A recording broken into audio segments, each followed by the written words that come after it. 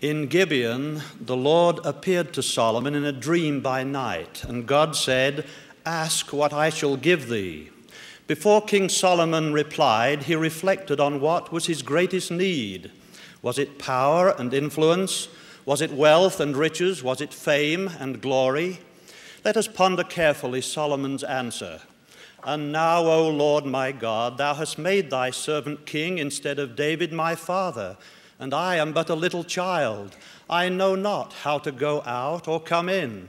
Give therefore thy servant an understanding heart to judge thy people, that I may discern between good and bad." And God gave Solomon wisdom and understanding exceeding much, and largeness of heart, even as the sand that is on the seashore. Wisdom, understanding, largeness of heart are signs of maturity. When Solomon acquired these qualities, he was no longer but a little child. However, the process of maturing is not as simple as acquiring wisdom. Did not the Savior say, "Except ye be converted and become as little children, ye shall not enter the kingdom of heaven"? To mature, then, is to retain or regain some childlike qualities we need to have and to develop other qualities which children do not have. I would like to suggest to you 10 aspects of maturity, 5 of which are childlike and 5 are developed later. Firstly, innocence.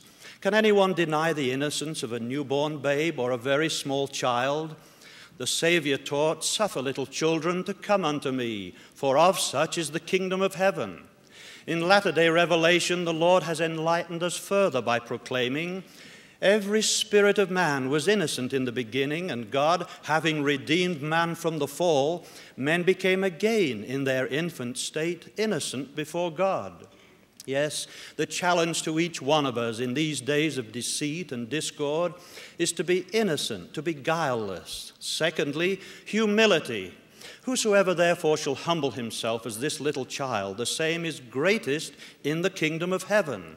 How wonderful to hear the humble prayer or testimony of a child. I think of a young boy I heard relate the Joseph Smith story in great detail and bear his testimony in the Xhosa language in southern Africa as we met in a one-roomed African home in Simazili. We live in a world where men have largely turned away from righteousness and are self-seeking, gratifying pride and vain ambition. We have the challenge to humble ourselves before God and become, in King Benjamin's words, as a child, submissive, meek, humble, patient, full of love, willing to submit to all things which the Lord seeth fit to inflict upon us, even as a child doth submit to his father. All over the world, people of different races and cultures are overcoming traditions to accept the truth and submit themselves humbly to baptism. How inspiring to see them overcome hardship and affliction. I remember interviewing a fine young Shona member in Zimbabwe to be the first missionary from his nation. Although permanently on crutches through polio, Elder Peter Chaya submitted happily to the call to serve.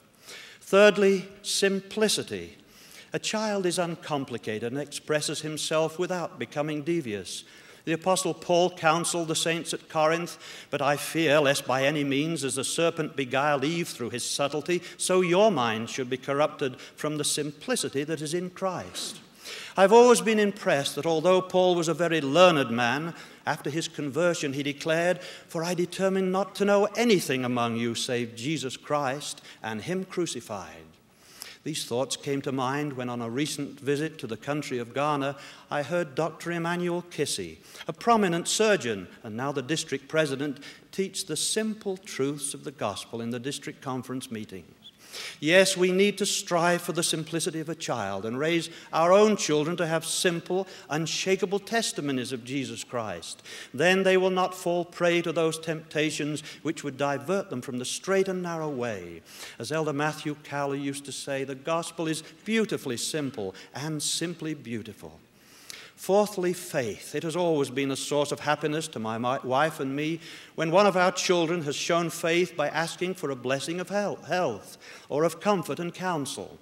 The occasions have been numerous, but the one that comes to mind is when one of our children was suffering from a bad earache and was very upset. I remember that after I had given her a blessing, she settled down and went to sleep and experienced no further pain. It is a wonderful thing that when the Lord restored the fullness of his gospel, he made it possible for fathers to bless their families in so many ways. Oh, for the faith of a child to dream the impossible dream and reach the unreachable star, as our beloved President Kimball has challenged us to do. His mighty faith has removed many mountains. His childlike faith has brought forth many miracles. The fifth childlike quality is love, unquestioning love, freely given. What father can resist the little upturned face saying, "I love you, Daddy"? What mother does not feel an inward glow on finding a little note on her pillow, "I love you, Mummy"? It has been my privilege in many lands to hear the sweet voices of children echo the words of the Savior, "As I have loved you, love one another." Jesus exemplified innocence, humility, simplicity, and faith. He showed his great love for us by taking upon himself our sins, by laying down his precious life, and by raising himself from the grave. God is love, and he that dwelleth in love dwelleth in God, and God in him. Throughout the world, our missionaries are going 2 by 2, preaching faith in the Lord Jesus Christ and repentance. There may be few who have retained all of the 5 qualities mentioned, but all can regain them through repentance and change. Once we have made any necessary changes in our lives, we must build onto these 5 basic qualities 5 more in order to achieve maturity in the Lord. Sixthly, then, we need to acquire wisdom, that which Solomon desired, so that he could make righteous judgments. Many of us are not wise, for we are blinded by the material world around us. Wisdom comes from a realization of true values and priorities. It is a spiritual quality, for it is founded on discernment and an understanding heart. Great is the wisdom of the prophets, and all who heed them are blessed. The Lord has counseled us to seek not for riches, but for wisdom. In this general conference, pearls of wisdom have come from those who have spoken under the influence of the Spirit. We would all do well to study and apply the truths that have been declared. Knowledge by itself can be dangerous, and he who seeks to acquire knowledge must also be helped to obtain wisdom. Wisdom is a sign of maturity. It is usually related to age and experience, but not necessarily so. When serving as a mission president in Scotland, I saw the Lord quicken the understanding of many young missionaries so that they develop beyond their years. Now, less than 5 years later, 6 have been called as bishops and 2 interstate presidencies in the British Isles and are giving fine leadership. The 7th quality I shall refer to is leadership. Not only leadership in the church, but of every honorable kind. A child looks to parents for leadership, both by word and deed. The Lord, speaking to parents in Israel through Moses, declared, "And these words which I command thee this day shall be in thine heart, and thou shalt teach them diligently unto thy children, and shalt talk of them when thou sittest in thine house, and when thou walkest by the way, and when thou liest down, and when thou risest up." Yes, above all, parents need the maturity to lead and teach their children in righteousness. The family is the basic unit of society and the foundation of a nation. It is sobering to realize that as parents, our children have been placed in our care as a sacred trust by the Almighty God himself. Our sons, our daughters are his spirit children, whom he expects us to love and cherish, teach and lead. How important that both parents and children read and study the Word of God regularly. How important that we live these basic principles and fulfill our Heavenly Father's expectations for us. Thus we come to the 8th aspect of maturity, namely accountability. A small child does not have accountability until the age of 8, for thus the Lord has decreed, and most national laws agree. However, it is not being accountable that brings maturity.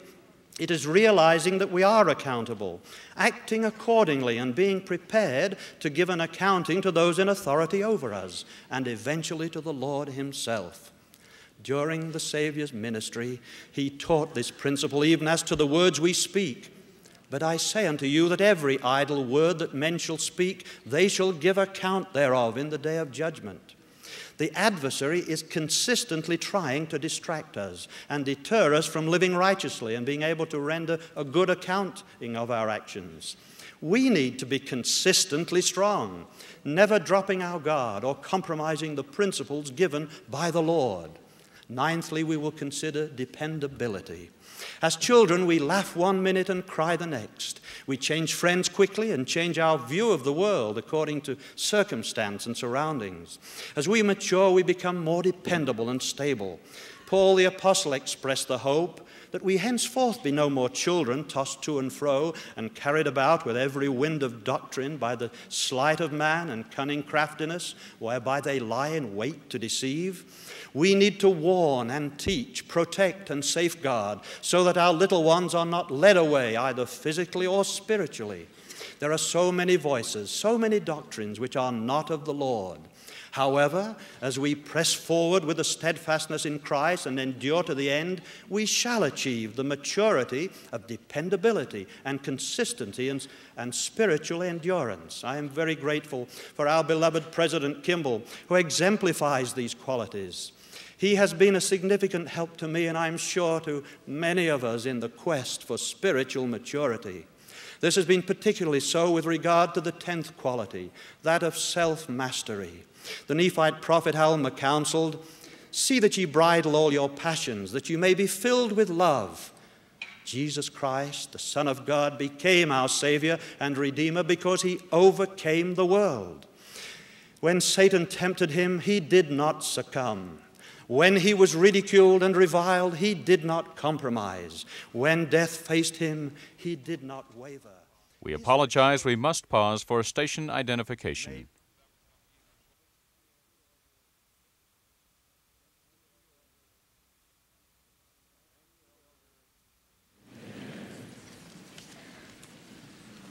Thank you, Elder Cuthbert, for those inspiring words. World General Conference of the Church of Jesus Christ of Latter-day Saints.